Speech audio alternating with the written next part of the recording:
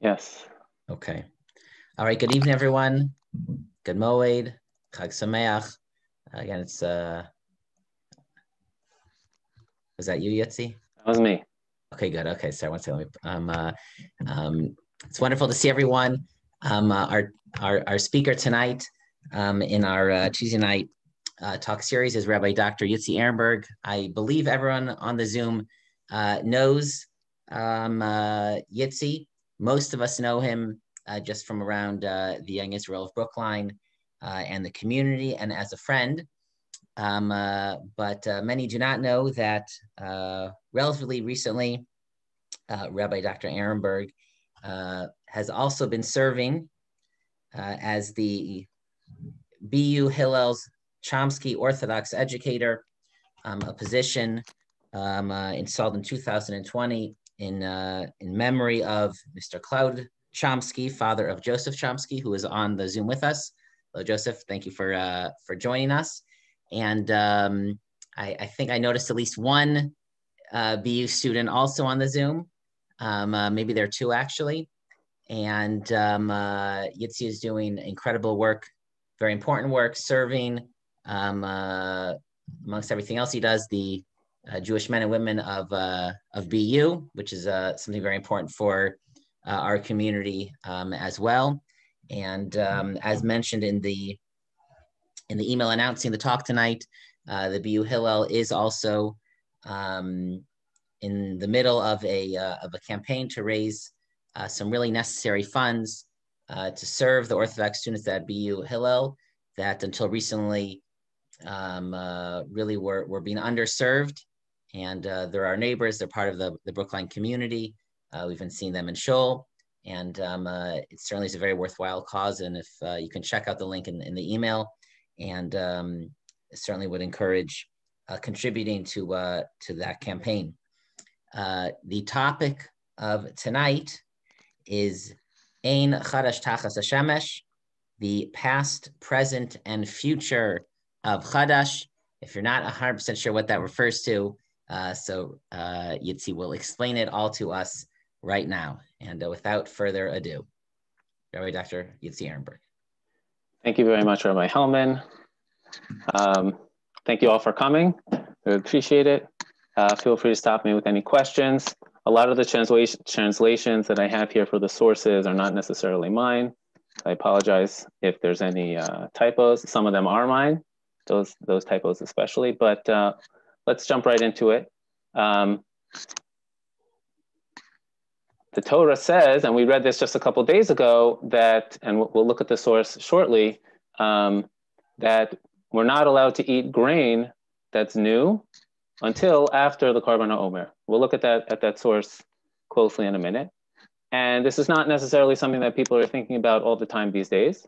So I thought I would talk about, where this all came from, the past of what Chadash has been, the present, basically the last 2,000 years until today, especially the issue of Chadash Bizman Hazeh and Chutz La'aretz, how we deal with Chadash and the Israel of Chadash as it exists outside the land of Israel, and then talk about possibilities for the future of Chadash.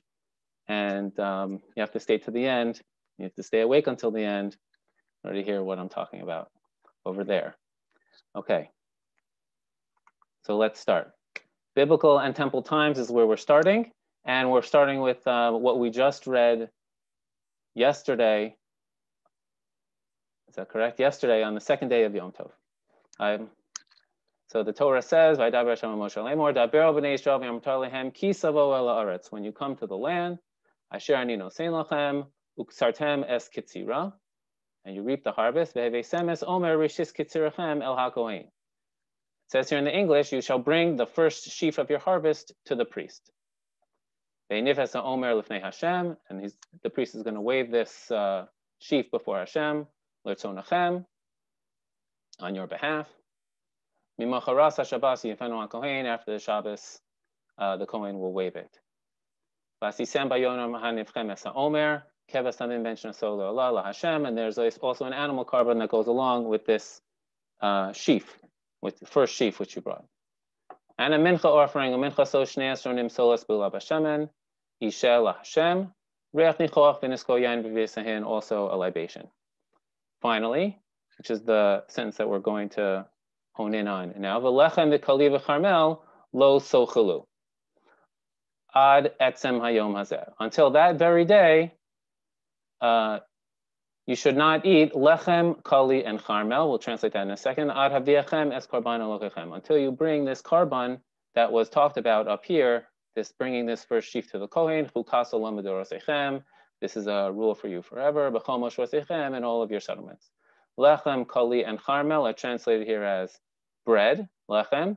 Kali is parched grain, and carmel is fresh ears. So any form of wheat says lo sochelu ad etzem hayom hazeh. You should not eat until this day comes, until you bring this karban. So that's a biblical source. That's what it says. That's what the Israel of Chadash is. It's right here in Pasuk Yodalid that until we bring this karban, you can't eat any of the new grain that has been grown. So we'll now look at the Mishnah, which is brought down in Menachos on Daf Samachay. It talks about what are some of the parameters and how did they perform this whole karban. And we'll see that it was actually quite a ceremony. You know, it was not just something that happened in the Beis HaMikdash and the Kohanim dealt with it. It was a really big ceremony. So the Mishnah starts, mitzvah omer lavo min hakarov. It's a mitzvah, it's preferred to bring the omer from a close location to Jerusalem. However, lo biker hakarov liYerushalayim. But if it's not ripe yet, you know, in the closest place, the closest field to the Beis HaMikdash, then you bring from wherever the closest one is that is ripe. Maybe in Oso Mikol Makom, you can bring it from anywhere. This is just an example the Mishnah is bringing that one time they really had to go really far away. Doesn't say quite how far away in the Mefarshim that I could find, but they had to bring grain from really far away in order to do this karban. So now, Ketzad Hayu Osin. What was this whole ritual? What did they do when they were doing the Omer? Shluchei Beistin Yotzin Me'erev Yom Tov. First, the messengers of the Beis Din would go out on Erev Yom Tov before Pesach, but Osin also krichos b'mechubar lakarka, and they would make, they would fashion sheaves while still attached to the ground. Why would they do this? Kadei sheyehei noach liktor, that it would be easy for it to be harvested. And this was a really big event. When they would go and harvest later.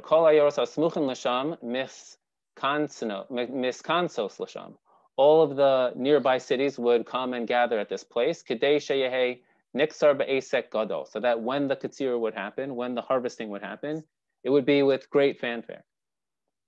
And kevan shechashecha, once Yom Tov ended, the first day of Pesach ended, Omer lahem, the shluchei Beis Din, who were going to collect this sheaf and bring it back to the Beis HaMikdash, they would, say with a megaphone to the crowd, Ba hashemesh, has the sun set yet?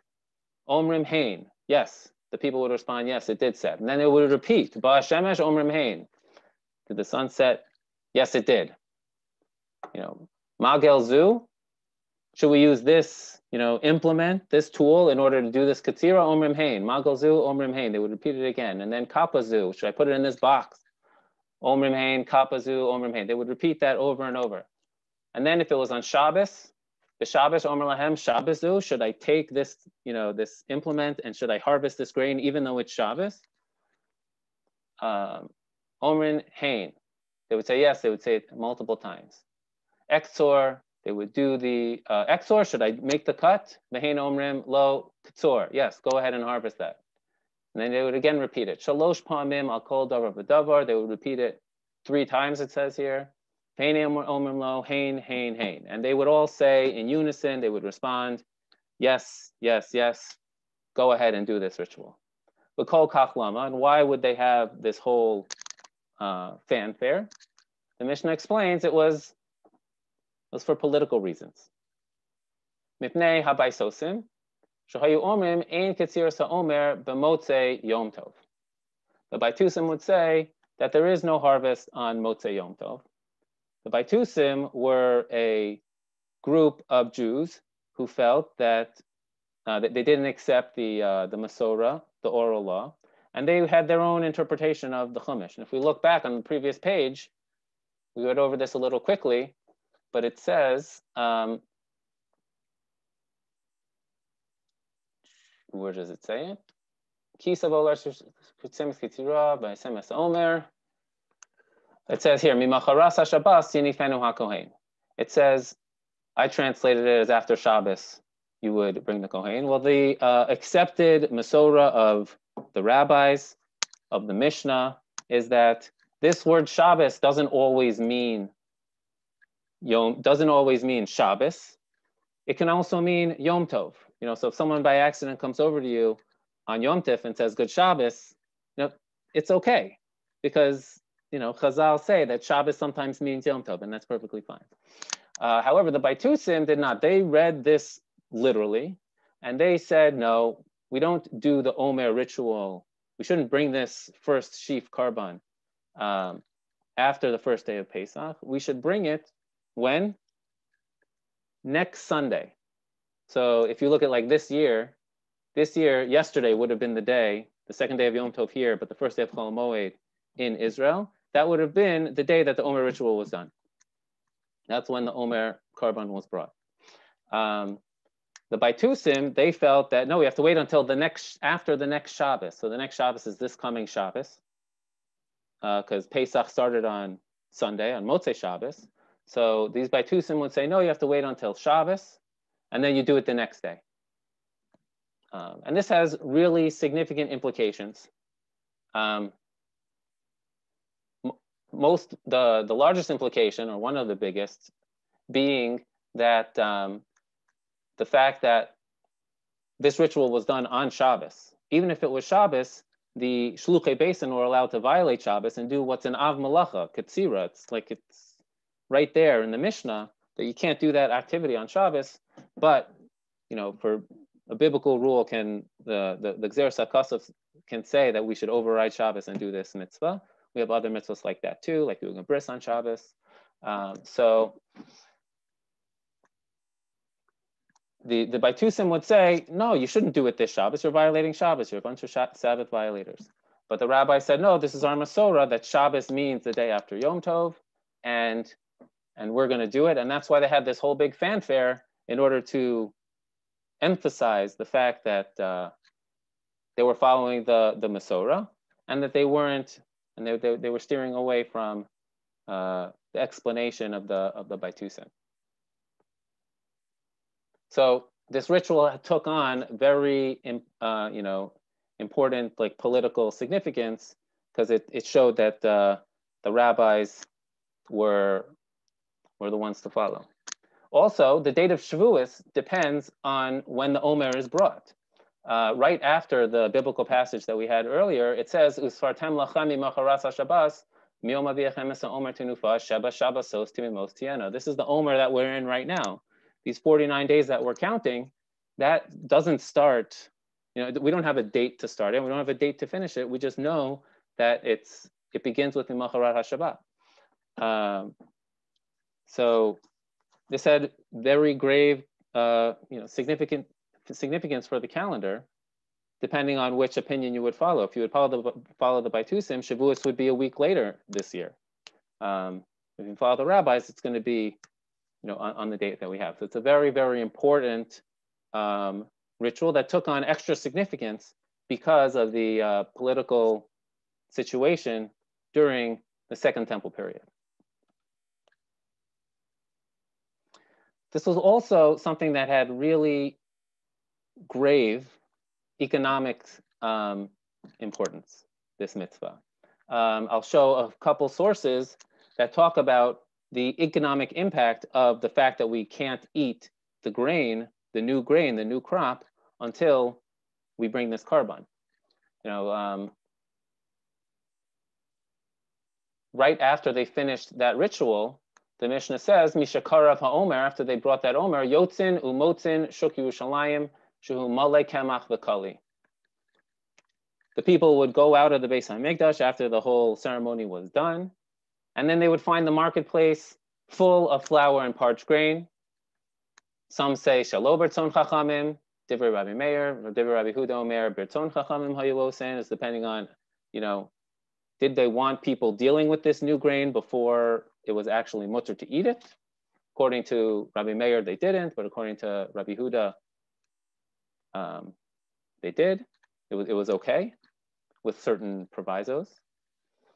But when they would come out, the marketplace would already be full. So you clearly see that there's been, people have been either storing this stuff, or they've been definitely waiting to have it come to the marketplace so that people could purchase it and consume it.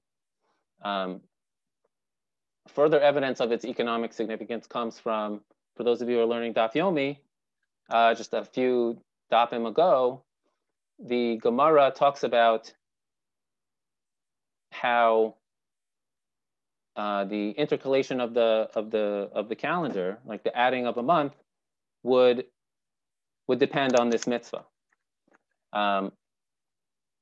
Let's see if I can find that source here.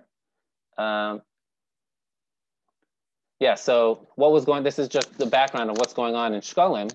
The Mishnah in Shkalim says that at first, the agents of the court would uproot and cast kilayim that people were having in their field in front of the violators. Kilayim are, there are certain different types of plants you're not allowed to grow together. And if you do grow them together, they're forbidden.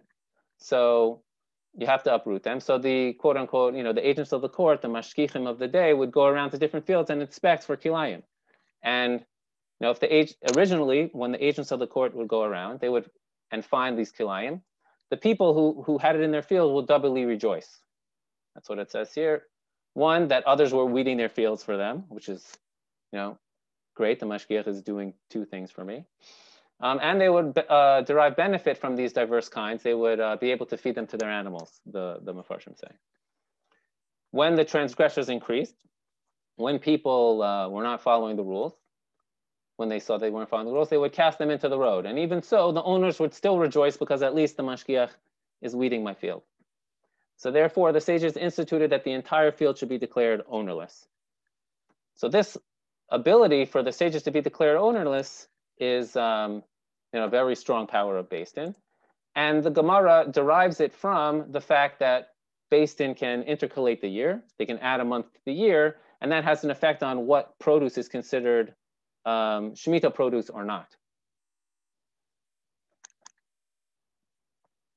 And then as a comment on that situation, the Gemara says, and the Gemara quotes, it says, one may not intercalate the year neither in the sabbatical year nor in the year after the sabbatical year. In the year of the sabbatical year is the reason why this price is quoted, because you want to prove that Beis Din has the ability to do that. Okay, but once we know that they have the ability to do that, why did they also say that you can't intercalate the year in the year after the sabbatical year? What's the reason for that? Rabbi Bun says not to increase the prohibition of new grain. They didn't want to increase the prohibition of the new grain, which means they didn't want to make Chadash, the fact that we have to do Chadash, more difficult for people. If you would add a month to Adar, then that would just increase the amount of time you have to wait before you can use this new grain. I only really brought that source because people who are doing Daf Yomi may have seen it. It's also quoted in Sanhedrin. The Gemara says, Tanar Banan, Ein Ma'avrin es Hashana Bishnei Ra'avon. In a much simpler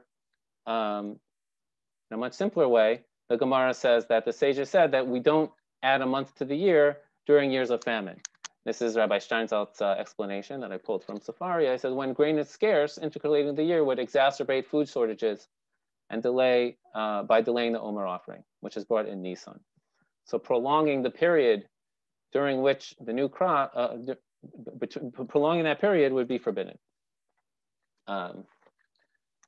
Interestingly, the Gemara here actually quotes, it quotes a pasuk in Malachim as to that relates to this issue as a proof that we shouldn't do it. So this is a long-standing minhag going back to the time of Elisha, which is when this pasuk is quoted.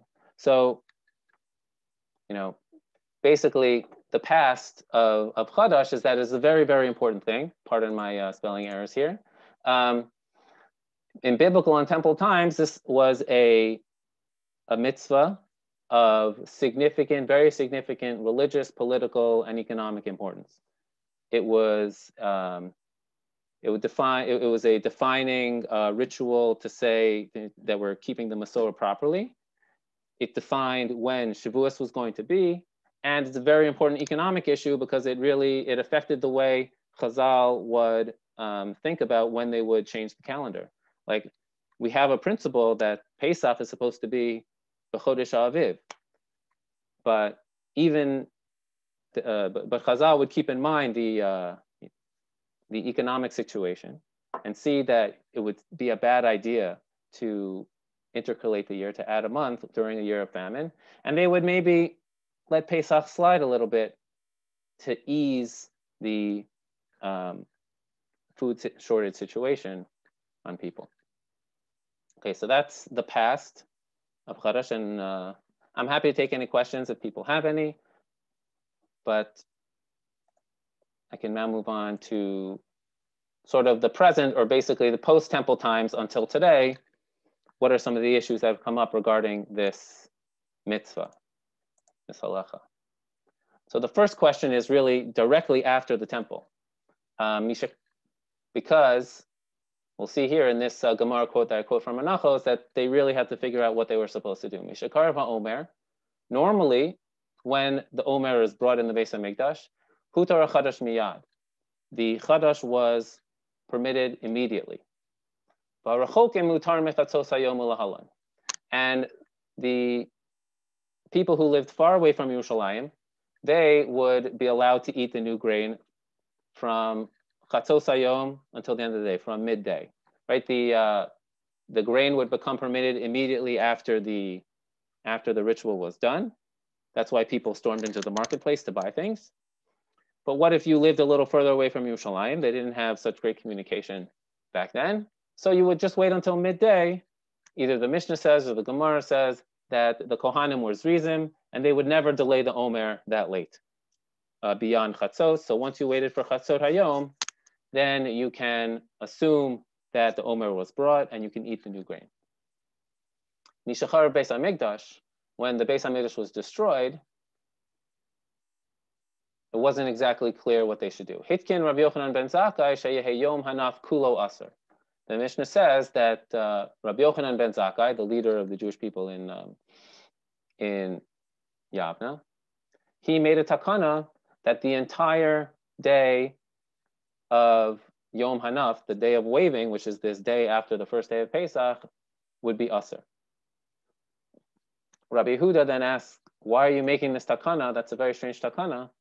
V'halo min haTorah hu aser. Isn't it already known that it's aser min haTorah? Shene'amar ad etzem hayom hazeh. The pasuk says, until this day. The Gemara has a whole discussion, like, does this mean ad bechlal or ad v'lo ad bechlal? Does it mean up until this day? Or does it mean up until this day and including this day? So from that, we get different explanations as to what Rabbi Yochanan really meant when he made his takana. Because if you follow Rabbi Yehuda's reasoning, which is that we obviously have to wait until the end of the day, Rabbi Yochanan's takana seems quite superfluous. So there's actually two explanations that the Gemara gives, at least. I bring them over here. The first one is really quite inspiring. It's Mishakar Beis HaMikdash Hitkin Rabbi Yochanan ben Zakkai Sheyehe Yom Hanaf Kulo Aser. My taima. What's the reason? Meheira Yibana Beis HaMikdash. Because Rabbi Yochanan was such an optimist and so hopeful that the Beis HaMikdash was going to be rebuilt very soon. And he would say that you can't eat the Omer until either the Korban Omer is brought or when this day begins. I'll take a step back because I probably wasn't clear. According to this opinion, there's two potential times for when the Omer becomes permitted. One time is when the Omer is brought. That's when the Beis HaMikdash is there and we're doing the rituals. The other time, which is when there's no rituals, on a biblical level, according to this opinion, the Chadash should be permitted daybreak on that day. Ad velo ad bichlal. Up until that day is when the Chadash is asur. But once you hit that day, as long as the carbon is not going to be brought, then the Chadash is mutter. But then you can ask the question, well, what happens if there's no Beis HaMikdash at 7 o'clock in the morning, but then at 12 o'clock in the afternoon, there is a Beis HaMikdash, and we're ready to bring the Omer. So then you sort of jumped the gun a little bit. You started to eat, your Chadash, but really there's a chance to bring the Omer. If you have this really, really optimistic attitude and you have a really good construction crew. So because of that possibility, the Rabbi Yochanan ben Zakkai made a takana and said, no, we should all wait. We should all be optimists. We should all say, Mishakar Beis HaMikdash, Meheira Yibana Beis HaMikdash. We should wait until the end of the day, just in case the Beis HaMikdash is going to be built. The benefits of optimism are, I think, well known by most. Another answer, which I think many take is maybe the real maskana of the Gemara, is after this whole discussion, my hitkin, what does it mean, hitkin, even though we have the whole pasuk of Rabbi Yehuda that says ad etzem hayom hazeh? Really, everybody holds ad ba'ad bichlal. That day is considered part of the halacha, and we need to refrain from eating the chadash grain until after that entire day is over. So it means darash v'hitkin. It means that there was some ambiguity as to how the pasuk should be read and what the halacha should be, and Rabbi Yochanan ben Zakkai used the powers of the 13 midos or whatever it is, his powers of deciding what the Torah is really meaning to say, and paskined that that the chadash really stays asur until the end of that day, and he's really in complete agreement with Rabbi Yehuda. So those are the two options. On the one option is that really that day should be permitted, the chadash should be permitted from the start of the day, but because hopefully the Beis HaMikdash will be rebuilt, we wait until the end of the day. Or really everyone agrees it's just darash v'hitkin. Rabbi Yochanan had to be dorish the pasuk for the final time and passing that this is the way it's going to be, and then it's really asur even the entire day. Okay, after that initial, that's from like right when the Beis HaMikdash was destroyed. That was Rabbi Yochanan ben Zakkai. Then there's a machlokas about what to do about chadash outside of Eretz Yisrael, and this is brought down in the Mishnah. We have two Mishnayos that are at the core of this issue. One of them is very clear. It's a Mishnah on Arla. It's talking about some of the other rules that it's talking about Arla and some other things that have to do with the agricultural laws of Israel. But it has a very clear line. It says Hachadash asur min haTorah b'chol makom. Chadash, new grain, is forbidden biblically in any place. So if I would ask you, after you just read this Mishnah in Arla, is Chadash permitted anywhere in the world before we bring the Karban Omer or before the day that the Omer is supposed to be brought? The answer seems to be no. Chadash asur min haTorah b'chol makom. On the other hand, you jump over to the Mishnah in Kiddushin, it's not so simple. There, the Tana Kama, the first opinion in the Mishnah says, Kol mitzvah shehi tuluya ba'aretz eino noheges ela ba'aretz. All mitzvahs that are land-based, that are Israel-based, only apply in Israel. Shemitah, Yovel, etc. V'she'eino tuluya ba'aretz, and mitzvahs that don't apply in the Aretz noheges bein ba'aretz bein b'chutz la'aretz. I don't know, tefillin applies whether you're in Israel or outside of Israel. There's lots of examples of what that would be, except chutz min ha'orla ve'kilayim. The Mishnah gives, the first opinion gives two examples of what's an exception to that rule. Orla and kilayim. Kilayim is when you are mixing two different species, and orla is the first couple of years of produce from a fruit tree are forbidden, I think, to refresh my memory on that one. Okay, then there's a second opinion, which is Rabbi Elazar Omer, af min hachadash. Another, and this means another exception to the rule is chadash. Rabbi Elazar believes that chadash also applies bein ba'aretz, bein b'chutz la'aretz. The Tana Kama in this Mishnah seems to say that it doesn't apply because he left it out of his list. And Rabbi Elazar says that it does apply and it's forbidden. If you would just see this Mishnah in Kiddushin, then you might come out with a different conclusion from the Mishnah in Arla. If you just look at this Mishnah, you see, well, the Tana Kama says, which generally represents, the Chachamim, the majority opinion, that says, Kol mitzvah ba'aretz, eno noheges ela ba'aretz, and you know what? Chadash is not in the list, so Chadash would not apply. Outside the land of Israel, Chadash doesn't apply. Rabbi Elazar, though, he's a minority opinion, he would say Chadash does apply. But that's the opposite of the implication that you get from this Mishnah in Arla, which just says, it seems like it's the majority opinion for everyone. Chadash asher min haTorah b'chol makom. Chadash is forbidden everywhere. This does get to be, the core of some of the issues that come up amongst the later Rishonim and Achronim, how to understand the interplay between these two Mishnayos, which one is dominant and which one isn't. Looking at the Gemara back in Menachos, it gives a three-way machlokas about Chadash in Chutz La'aretz. I'll give these three options. Option number one, Rav Papa and Rav Huna ben Rabbi Yeshua ate Chadash on the night of the 16th. He ate Chadash on the night of the 16th because they held that, so that is right after the second day of Pesach, because they held Chadash outside of Israel is rabbinic, and we are not concerned about a case of doubt. What's going on here? They had real Sveika Diyoma back in their day, where they didn't know what day was Yom Tov, what day wasn't Yom Tov. So the question is, okay, so on the 15th day of Pesach is day number 1. The second day of Pesach is day number 2, it's Sveika Diyoma. So maybe it's the first day of Pesach, maybe it's the second. And then we come to day number 3 of Pesach, which maybe it's the second day, maybe it's the first.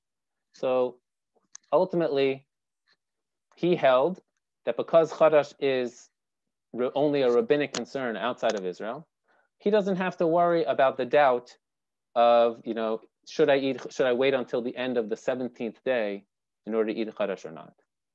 So that's why he ate it on the 16th, because he felt that Chadash outside of Israel was rabbinic.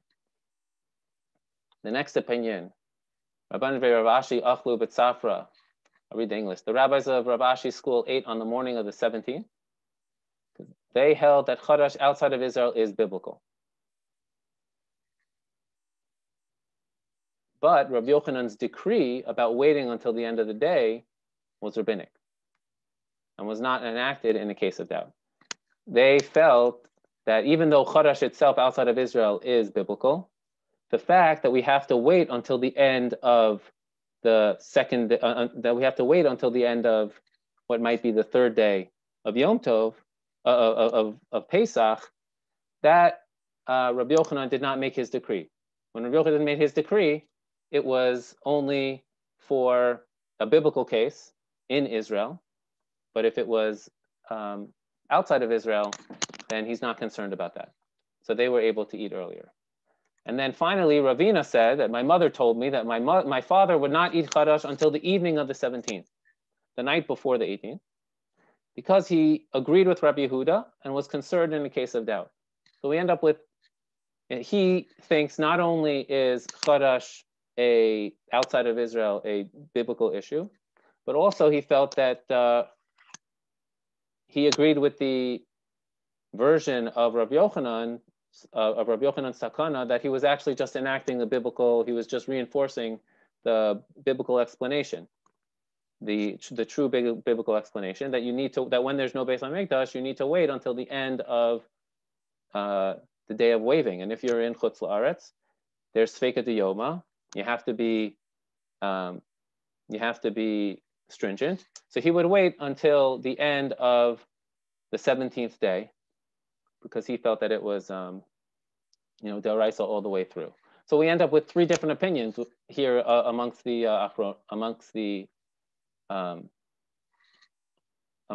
rabbis of the Gemara. One, that Chadash outside of Israel is rabbinic, and that there's, we're not really concerned in a case of doubt because we say Safek D'Rabbanan L'Kula. Another is that Chadash outside of Israel is biblical, but Rav Yochanan's decree about the second day of Yom Tov, that wasn't declared during the when there's a suffix. And then we have Ravina's position, which is the most stringent, is that not only is Chadash outside of Israel a biblical issue, but also Rabbi Yochanan's takana was really just a reinforcement of the biblical rule, and you'd have to wait fully until the end of the first day of Chol Hamoed in Chutz La'aretz, which would be right now, in order to eat your Chadash.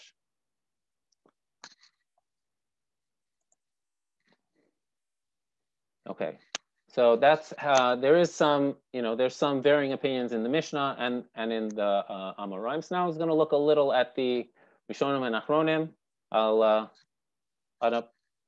We'll dive into it and see what we get. So I just wanted to look first at the Shulchan Aruch. The Shulchan Aruch talks about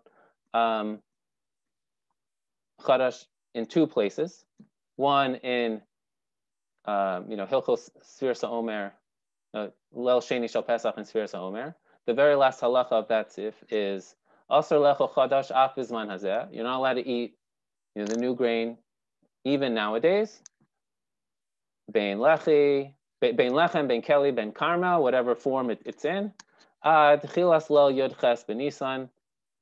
That's until right now, until the night of the 18th and Uve Eretz Yisrael Ad Chilas Yud Zayin B'Nisan.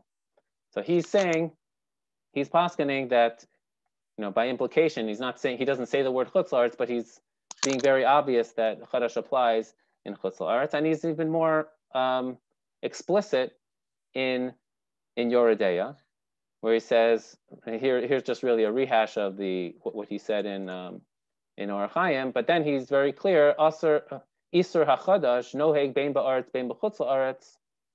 The Isur of Chadash applies in Chutz La'aretz, in Eretz Yisrael, Bein B'Shel Yisrael, Bein B'Shel Ovi Kochavim, whether it's Jewish person's grain, whether it's a non-Jewish person's grain. That's what he says. He says that it's completely Asur. And why does he say that? The Shulchan Aruch surveyed, all of his predecessors, but he says that he really takes the major opinions of the Rif, the Rambam, and the Rosh, and whoever has usually, he follows the majority of those three opinions. Normally, it's tilted towards the Sfardim, which is why the Ramah wrote his whole gloss on the Shulchan Aruch. But in this case, just took the line from the Aruch HaShulchan, who sums it up for us. Harif v'harambam v'harash pasku k'Rabbi Elazar mishum distam. This is why the Aruch HaShulchan notes that the Rosh, the Rambam, and the Rif are all in agreement that we passing like Rabbi Elazar, who said in the Mishnah and Kiddushin that Chadash is one of those things that applies Bein Ba'aretz, Bein B'Chutz La'aretz. We passing like him, and it gives a reasoning. Mishum de Stam Mishnah Shel Hi Arla Asik Rabbi Elazar, because that Mishnah in Arla is a Stam Mishnah. It's a plain Mishnah. It doesn't have a machlokes, and we go like that Stam Mishnah. That's what we paskin like. That's what these big heavy hitters, the Rif, the Rambam, and the Rosh, all paskin like. So just looking at this, Chadash looks like it applies everywhere. Bein Ba'aretz, Bein B'Chutz La'aretz, and if you're following, we may have an issue on our hands. Because I don't know about you and but I certainly I'm not makbid about Chadash. I don't know if the grain that I'm consuming, was all harvested after or before. I mean, all grew after or before the Yom Hanafa, the second day of Pesach, or in our case, the third day of Pesach.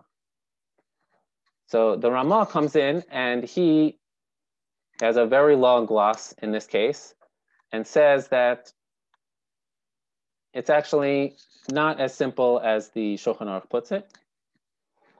And he says that nevertheless, all intermediate grain is permitted after Pesach because of a double doubt. Perhaps it comes from the previous year's grain. Maybe any grain that I have in front of me comes from the previous year. Or even if it came from this year's grain, nevertheless, perhaps it took root before the Omer. So the Ramah says, we can be lenient because we have a sfeika, double doubt situation. Normally, a regular suffix on a doraisa issue is something which you have to be machmir about. You have to be stringent. But if it's a sfeika, if there's a double doubt, then we can be lenient. So the Ramah is saying here that really it does apply. Chadash does apply b'chutz la'aretz, but we have an out because we can say that there's a sfeika. There's a double suffix. Now, many people, take issue with the double suffix that the Ramah is trying to use here, and have other explanations. I have here the Taz, who gives really what I'm told is the core explanation for how most people operate these days. It's a very long Taz, and I just highlighted a few sections here. It says, based on what he's saying here is that just the preamble to this highlighted section is that because there is some, there are two Mishnayos that give different implications, that gives us a little bit of wiggle room to paskin in desperate times. He says basically the preamble to this is because we have some uncertainty based on these two different Mishnayos. If so, we can rule in these locations that it is a desperate time and the lives of the people depend on drinking beer from barley and oats. And we can rely on the Tana Kama on this extenuating circumstance because there is some doubt as to the Psak Halacha and the Mishnah and the Gemara. The Mishnah and the Gemara are not extremely explicit about what, some would argue, but according to the Taz at least, it's not entirely explicit that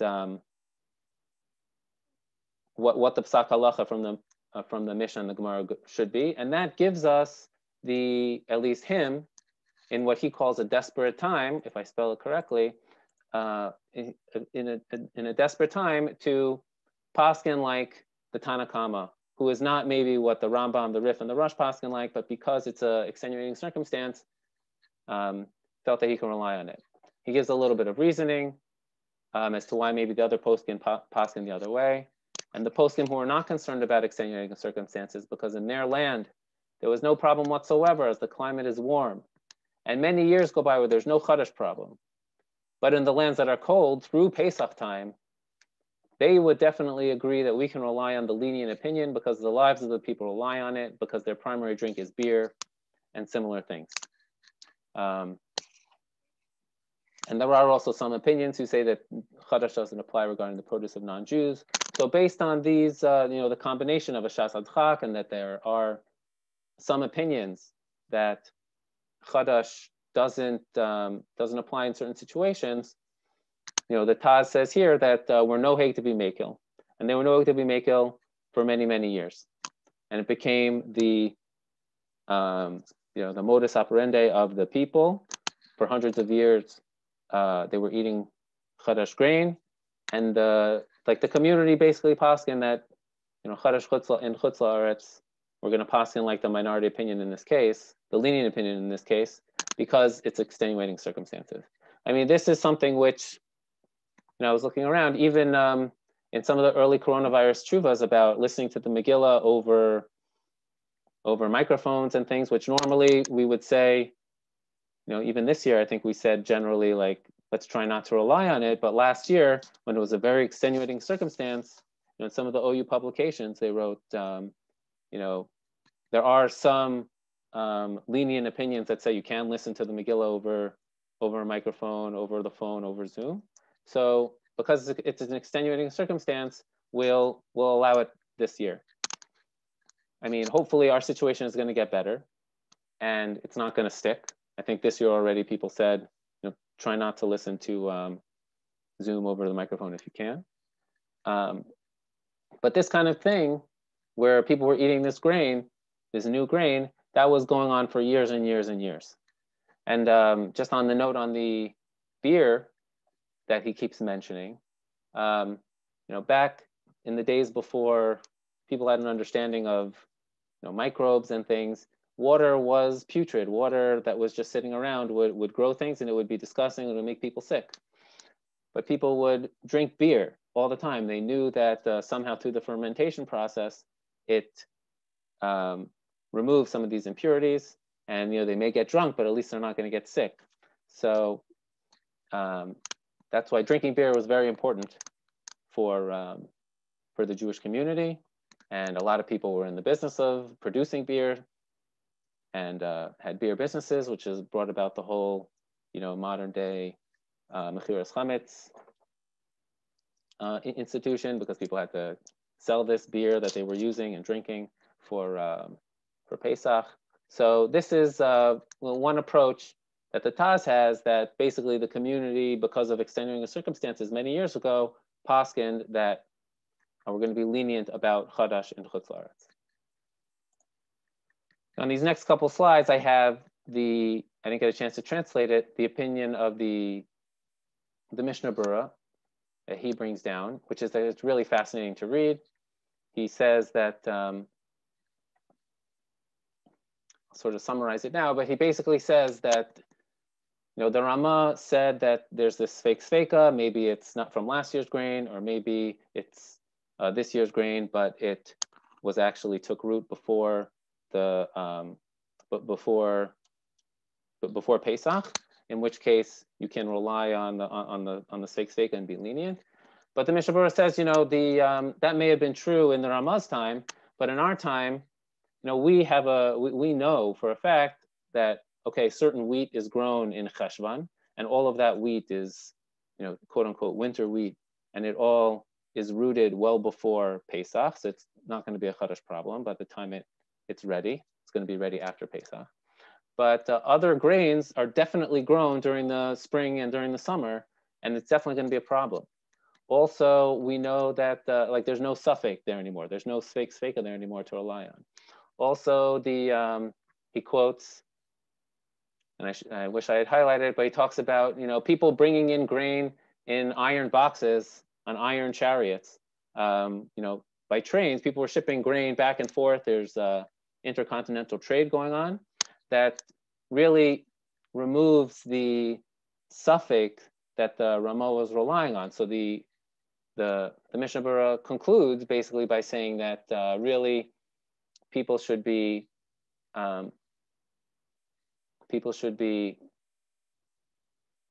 careful about Chadash if possible.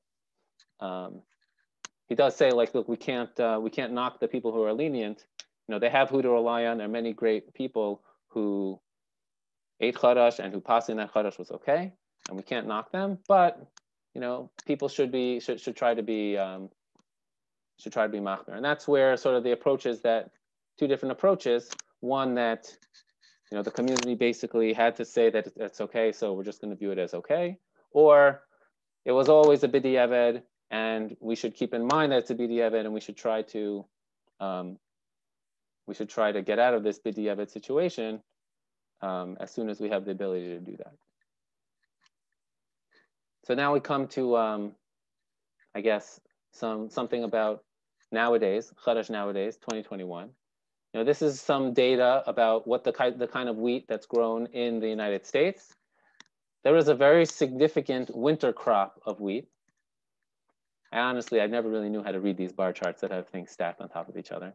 But there's also lots of spring wheat and durum wheat and other wheats. They're grown different times of the year. And winter wheat is not a problem. Winter wheat is, so it's relatively low gluten content, so it's used for things like cakes and cookies and stuff that don't really need to like rise and be fluffy. So generally, those kind of things are not a huge problem. But spring wheat and durum wheat is used for bread and pasta, and that's definitely chadash, a chadash thing. Also, we have like data of where things are grown and when they're grown throughout the entire country. Like nothing seems to be really grown in Massachusetts, but winter wheat is grown here. Where's the spring wheat? Does this talk about it? I guess the soft wheat is the spring wheat, grown in the Washington area. Durum wheat is for the pastas. That's up in the Dakotas and Montana. So wheat is grown all over the place, and the USDA has good data on what's going on with all of this wheat. So if you're following the Mishnah Berurah's line of reasoning, you might be thinking, we now have a lot of data. Maybe there's no suffix there anymore for us to rely on. The OU's official stance, this is from their website in 2019, is that the OU does not enforce a yashon status of products under supervision in Chutz La'aretz, basing itself on the prevalent custom, as explained above, which is that we should be lenient, or the community has been lenient. Nevertheless, the OU does assist whenever possible those who wish to avoid Chadash. And they work with certain mills to monitor them on a limited basis. This limited basis is only getting larger and larger. There's really a growing market for Chadash food. Just a little bit of a timeline. Before the 1930s, there was actually no Chadash issue in the US at all because all wheat was stored for very long periods, over a year, so that something would happen to it for it to be ideal for baking. Rav Aaron Soloveitchik, when he first became a mashgiach for Strites, the matzah company, he went to go investigate the issue, and he saw that in the 1950s, wheat at that point was already no longer being stored, because whatever chemical change would happen over this long period during the 1930s, they started bleaching the wheat, and it would age chemically, and it would happen very fast. And they wouldn't be storing it for long periods anymore. So he imposed on Strites to make it that it would have to be chadash if they wanted his hechsher. It would have to be yashan only use old wheat if they wanted his hechsher. And because of that, for many years he only ate matzah because he couldn't really trust any bread around that it was. That wasn't a chadash problem. Concern grew in the wider community during the 1970s as the U.S. started to export lots of wheat to the Soviet Union. And today, since then, until today, we have a 6-page guide to chadash that you can buy or download. It says it's $12 on the cover. In it, it has a list of like all the mills in the country and whoever else they were able to get information from, all of the catering halls and restaurants all around the country that say that they only use yashan or old flour in all of their products. So they are there to help people who want to be makbid for this kind of thing.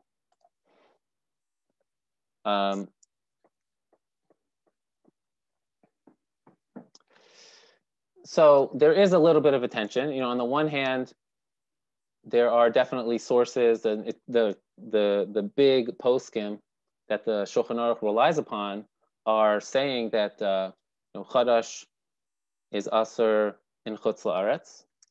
On the other hand, we have a long-standing minhag in our community to not be strict for it. So me being the engineer problem solver, I was trying to look for what can we do about this, and I looked in at the root of the problem, which is actually the root. This is where the puns start, and they're going to all be bad. The Mishnah says in challah, chamisha dvarim chayavim b'challah. There are 5 different grains that these are the 5 grains that you are required to give challah. These are the 5 grains that come up throughout. These are the 5 grains that come up throughout halacha.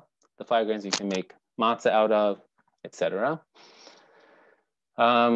Chitin, Sa'or, and Kusme, and Shibola, Shual, Vashifon. There's a discussion about what those are, but that's for definitely a different talk by somebody else. All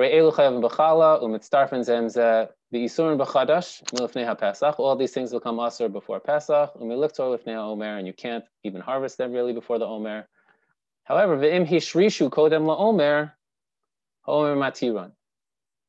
if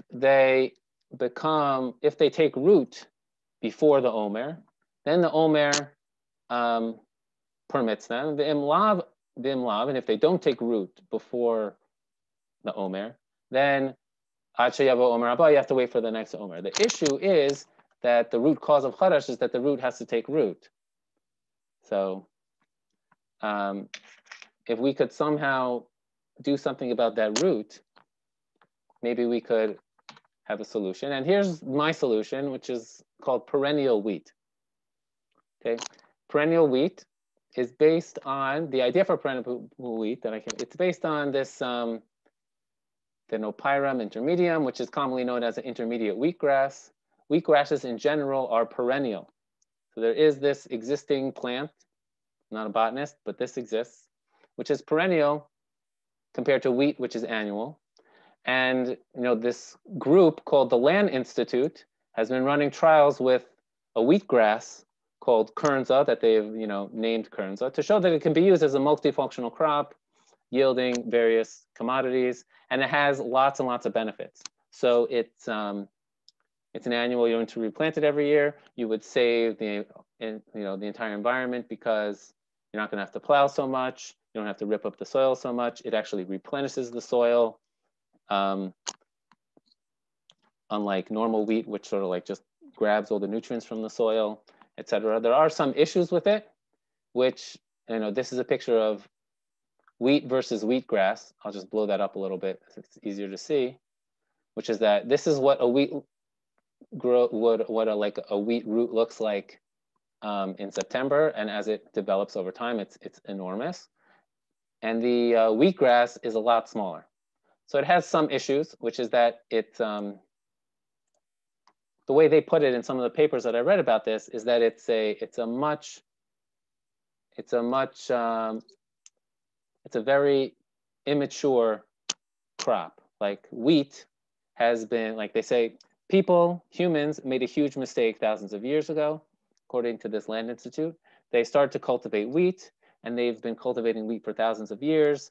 There's, different wheat strains that are optimized for different environments all over the world. And it's a extremely efficient crop. I don't have the number here, but let's say you get 1,000 tons, I don't know how much, 1,000, it's like 1,000 to 1 ratio, the yield on this kind of wheat that's been developed for thousands of years versus this wheatgrass, which they've been looking at since 2001.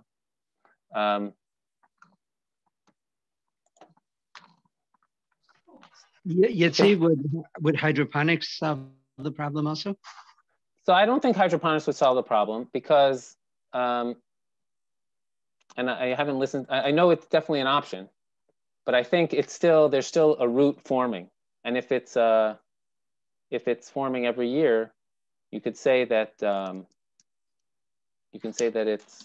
it's still reforming. But in this case, it's it's not in the ground. It's not in the ground. It's in water. It is in water. That could also be an option. I'm not opposed to other solutions to the Chadash problem as I've posed it. But one obvious issue with this particular plant, this Kernza, this wheatgrass that they're using, that it's not actually wheat. It would just be considered something like, it wouldn't be one of the 5 grains. It would be like quinoa today. It's a grain-ish kind of thing, but no one would ever say that it's one of the 5 grains and we couldn't use it for matzah or anything like that. The interesting thing people have been doing is they've been attempting to cross this wheatgrass they've hybridized, I guess, this wheatgrass with wheat. It's been ongoing since 2001.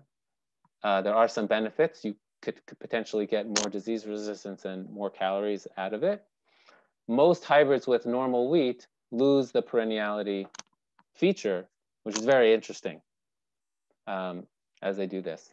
but there are some crosses with durum wheat that do maintain perenniality. So this wheat, durum wheat, which is used for pastas, it looks like they're having some success, at least according to my limited research. They're having some success getting this to work. So it would be interesting to, and that what their hope is that, you know, current biological engineering tools will give them I guess, the boost they need to catch up to thousands of years of human cultivation of wheat, and they can, you know, however they, all the methods that they have available to modify genes and create different variants, and they're doing that today. They cross these, you know, they're putting in, you know, wheatgrass DNA into the wheat. They're irradiating the wheat in order to try to get it to be perennial. They're doing all these really interesting things in order to try to grow something, in order to grow something that would be perennial. And this could be a solution, because if you had fields and fields and fields of wheat, the first year of this perennial wheat, the first year, yes, it would be a Chadash issue, but then ongoing, potentially, there wouldn't be any Chadash issue because the roots were always there, and it's just growing new fruit, so to speak, at the top. And you know, there are some questions that come out of this, which is like, is it still wheat? Have we taken the wheat and the fact that we've made it perennial, made it no longer wheat? Like, imagine if, you know, let's jump ahead. I don't know how many years they're going to work on this, but let's say 20 years, and they're able to come to you with something that looks like wheat, smells like wheat, tastes like wheat, looks like it becomes chametz like wheat, has the same chemical process, but it's just a perennial plant. What would we do with it? Is it still considered wheat? Does the bracha change? Is this now like a tree that is, you know, perennially there and growing fruit, and we would make ha'etz on our wheat berries as opposed to adama? Would it still become chametz? Presumably it would still become chametz, because chametz is a more of a chemical process. But if it's only those 5 grains, and this maybe is no longer one of those 5 grains, maybe it wouldn't. And again, as I see William asked in the comments, you know, is it mutter to do this? Is maybe this some sort of kilayim type of messing with nature a little too much, that God doesn't want it to do this? And then finally, would we even want to do this? You know, if you take this to its most extreme, you know, there would no longer be Chadash under the sun anymore, which is the title of this talk, because all of the wheat would be perennial, and there would never be a Chadash. There would never be any Chadash anymore. So that is some of the questions that we need to talk about, I guess, regarding this perennial wheat as it comes. I haven't really spoken to any you know, major kashrus organizations what they would think about this, but I think it's a very interesting option for potentially, at least in Chutz La'aretz, if we wanted to help. You know, currently we're following, at least many of us, I am following the lenient opinion, but it could be that we wouldn't have to anymore if there was no problem of Chadash to begin with, because there was no Chadash anywhere. So with that, thank you very much. Happy to take any questions, and modim l'simcha.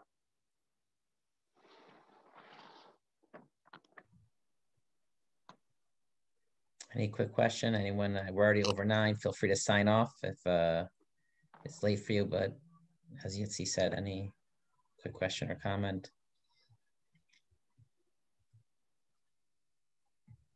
Okay, he explained everything to us. Okay, all right. Good night, everyone. Good moed. Yasher koach. Yasher koach. Thank you very much. Yes. Thank you very much.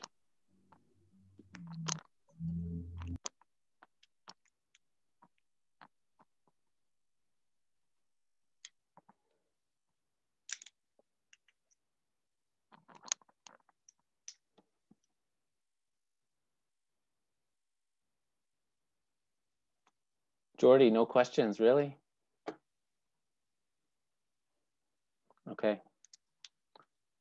Rabbi Eli, you gotta have some questions.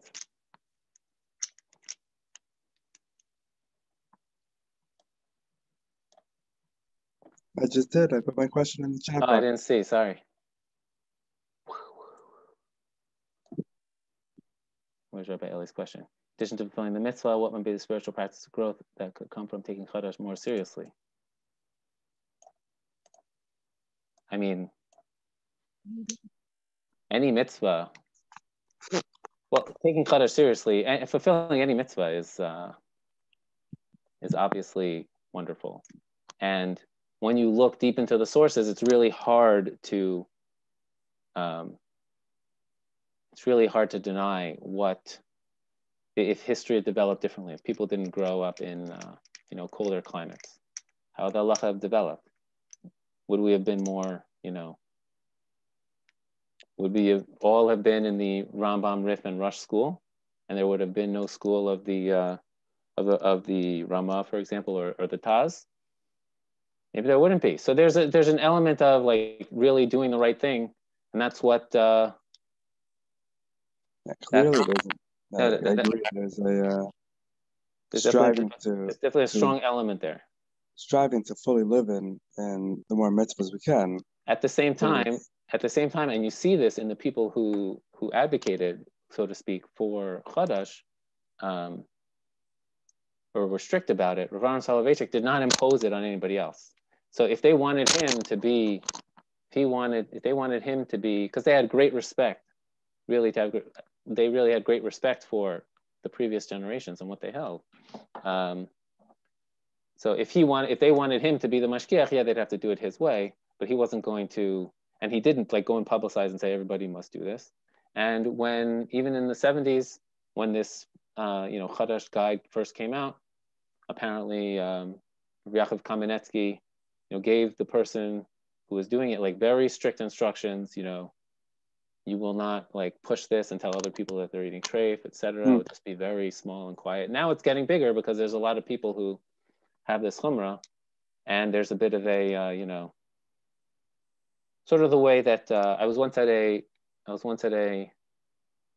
mashgiach for the KVH at an event at Harvard Divinity School, and I'm like, okay, so some caterer was there. I showed up. I made sure everything was fine. There were no kosher eating Jews at the event, but they said, we make every event kosher because we want everyone to be able to eat. So now all the all the caterers and the catering halls and the manufacturers are like, we don't want to lose a wedding because someone's rebbe eats chadash and isn't going to come. So there's a growing market for it. So it's going to it's happening naturally, and it's happening fast because it's a big community. But you have to you can't rush into things necessarily. Got to have proper respect for how people operate.